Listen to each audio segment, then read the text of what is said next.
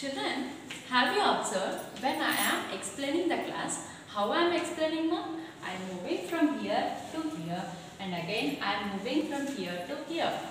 Yes, when the class is being explained, I myself is moving from one place to the another place. In the same way, when an object moves from one place to the another place in the same direction, we call it as slide. What do you call, children? We call it as slide. For example, I have taken a chair. Yes, this chair, now I am moving from one place to the another place in the same direction. That is, I am sliding the chair. From here and again from here. From here to here and from here to here. We have learnt about slide. That is, what is a slide? If an object moves from one place, for example, this is my object.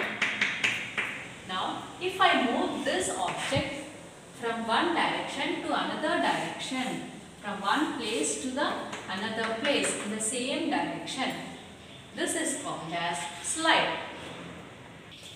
Children, have you ever observed a tiger? Yes, this is a tiger.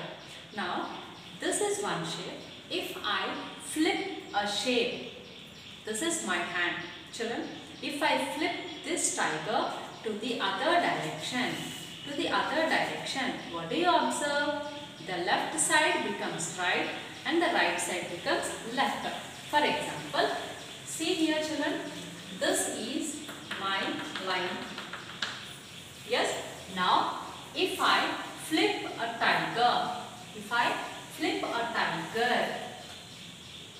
to the other side of the line, what do you observe? The left side becomes the right side and the right side becomes the left side. This is nothing but flip. This is nothing but flipping. We are flipping a picture. Now see a tiger. If I flip to the other side, now the right side becomes left side and the left side becomes right side. In the same way, I will show you one more example where you can find an elephant. See here, children, this is an elephant where a trunk and tail is at the back. Now, if I flip a figure in this direction, if I flip a figure in this, now right becomes left and the left becomes right. This is a shape of a triangle, children. If I keep a triangle shape on this line and if I flip, this is my top and this is my bottom. If I flip a figure to downwards, what do you observe? Downwards.